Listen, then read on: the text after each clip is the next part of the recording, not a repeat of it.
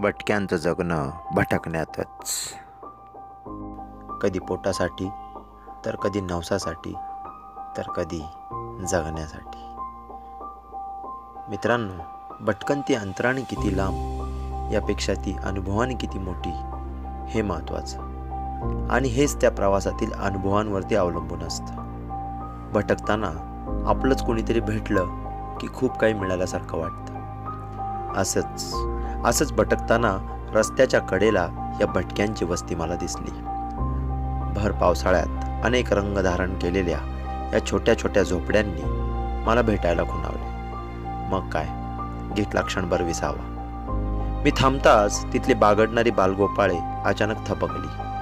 त्या लहान मुलांची लांबलचक केस, विविध रंगी कपडे त्यांच्या परिस्थितीची खूपच जाणीव करून देत होती. त्यातली 2-3 पोरं अचानक त्या पालामधल्या त्यांच्या आई आणि आजीला सांगायला पळाली. दुपारची वेळ होत आली होती. झोपड्यांमध्ये स्वयंपाकाची लगबग दिसली.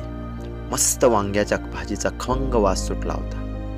मिरचीचा ठेचा तयार होत होता, तर कुठं चुलीवर आनंदाने फुललेली ज्वारीची भाकरी माझ्या आजीच्या म्हणजेच माझ्या ताईच्या हातच्या भाकरीची आठवण करून देत होती. आणि अशाच या मस्त भटक्यांच्या वस्तीतील सुंदर वातावरणात मी कधी एकरूप झालो मलाच कळले नाही. आणि तितक्यात एक सीता आजी नावाची म्हातारी माझ्या पुढे येऊन उभी ठाकली व म्हणाली, काय झालं, कोण पाहिजे? त्या आजीभोवती 2-4 लहान तिची नातवंडे माझ्याकडे कुतूहलाने पाहत घुटमळत होती. मी म्हणालो, काही नाही आजी, असंच आलोय भेटायला. ही लहान मुलं दिसली म्हणून. कोणचं गाव तुमचं? कुणीकडे चाललाय?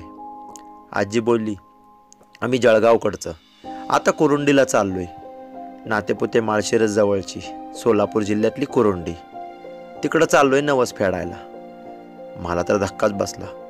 नवस फेडण्यासाठी पायी, ते पण चालत, उत्तर महाराष्ट्रातून सोलापूर जिल्ह्यात? मग मी विचारले, कसला नवस?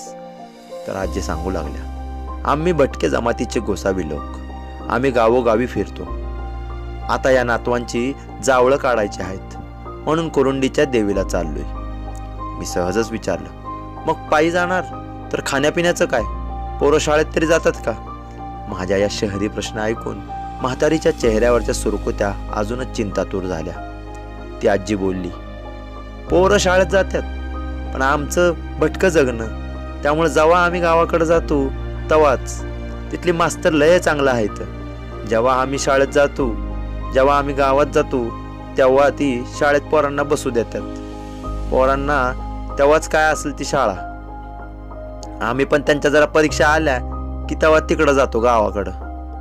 मी माझ्या मनातल्या मनात म्हटलं, चला, शिक्षणामुळं तरी थोड्या वेळापुरते का नाही आपल्या गावात जाऊन स्थिर होतात. तर आजी पुढे सांगत होत्या, कमवायला आमचं असं काय बी नाही, फक्त आमच्याकडे एक गाय आहे. आजीने त्या गायीकडे एक बोट केलं व माझ्या लक्षात आलं, आपल्या गावात मी लहान असताना 3 डोळ्यांची गायी घेऊन येणारे व भिक्षा मागणारे लोक तीहीच असावीत. मात्र हे कधी यायचे आणि केव्हा गायब व्हायचे हे कळलंच नाही. त्या नेहमी बघणाऱ्या भटक्या लोकांच्या पडद्यामागचं जगणं, त्यांचं जीवन आज मी अनुभवत होतो. आजी आपल्या गप्पा मारत होती, पण मी मात्र माझ्या भटक्या मनाशी अंतर्मुख होऊन बोलत होतो. शेवटी मानवाने कितीही प्रगती केली आणि तो स्थिर झाला, म्हणजे आपल्या भाषेत सेटल हो, तरी मन मात्र आपलं भटकच असतं. हाच त्या भटक्या लोकांच्यात आणि माझ्यात जोडणारा एक दुवा आहे. फरक फक्त एकच, ते प्रथा परंपरेने पोटासाठी, नवसासाठी फिरतायत, तर मी मात्र माझ्या समाधानासाठी. मात्र त्यांच्या जगण्यात एक संघर्ष आहे, एक लढा आहे. शेवटी काय, आयुष्यात यशस्वी होण्यापेक्षा समाधानी असणं जास्त महत्त्वाचं. हे एकदा कळलं की माणूस भटका झाल्याशिवाय राहत नाही. मग ज्ञानोबांच्या पसायदानातील आता विश्वात्मके देवे सांगणारी पंक्ती, हे विश्वचे माझे घर, या सगळ्या कल्पना क्लिअर होतात. झिमझिम पाऊस चालू असतानाच माझ्या मनातले हे भटके विचारचक्र संवाद सुरू झाले होते. एक अविस्मरणीय सुखद क्षण मला जगायला मिळत होता. आजूबाजूची लहान मुलं माझ्याशी बोलत होती, तर काही बुजत होती. त्यांना फक्त एकच माहिती होतं की देवाला जायचंय जावळ काढायला. तितक्यात एका राहुटीतून एक ताई एका पेल्यातून कडक चहा घेऊन आली व जाता जाता बोलली, भाऊ, 2 घास खाऊन जाल का? माझं तर पोट समाधानानेच भरलं होतं. मी हसतच नकार दिला. मनात म्हटलं, यांची घरं म्हणजे अगदी साध्या झोपड्या आहेत, पण यांची मनं मात्र खूपच मोठी आहेत. आणि हीच खरी भटक्यांची ओळख.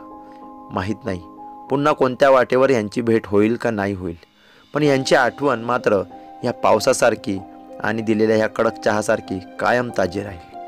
या आठवणी सोबत घेऊनच मी माझ्या आपल्या पुढच्या प्रवासाला निघालोय. पुढच्या आठवणी पण माझ्या वाट बघतायतच. मला तर जावेच लागेल, कारण मुसाफिर हूँ यारो, मुझे तो बस चलते जाना है.